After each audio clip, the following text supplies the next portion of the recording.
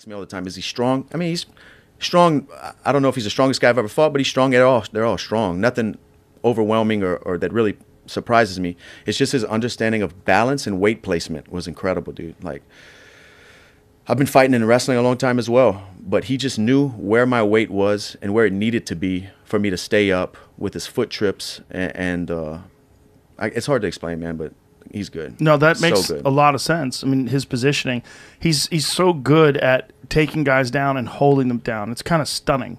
You know, when you see, here it is. So he shoots. Oh my goodness, that's tight. That is so tight.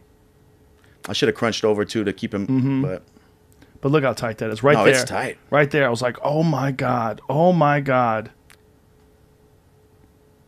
This is like reliving this. What is this like? Like right there. Like I should have punched your arm through. Right.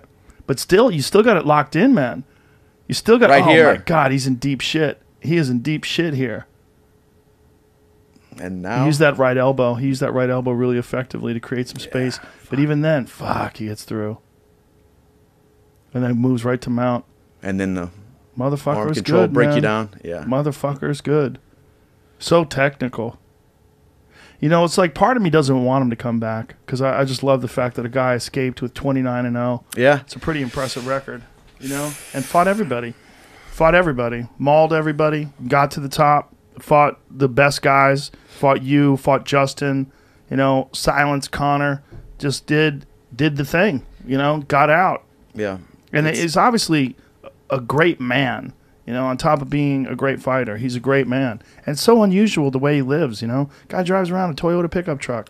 Doesn't give a fuck. Lives in the same house. He helped me raise a bunch of money for the for my foundation, and we hooked up with Justin Wren and Fight for the Forgotten. So Khabib was a huge part of getting those water wells built. That's awesome. Yeah. No, he's a beautiful person and just a great example of a champion, you know. Yeah. But you want it again. Of course. Yeah. Of course. How old is he? I believe he's 32. Dude, he's prime time. Yeah, 33, 32, 32. Yeah, dude, he's prime. 32 and never really taken damage. Yeah, not really. Yeah. I mean, I'm sure his body probably hurts from years of training like a maniac, but in actual fights, he's never. Michael Johnson's the only one who dinged him. Yeah. You know, and he recovered from that and beat him.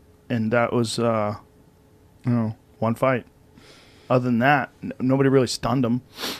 Yeah. 29-0. Got away. Pretty amazing. Yeah.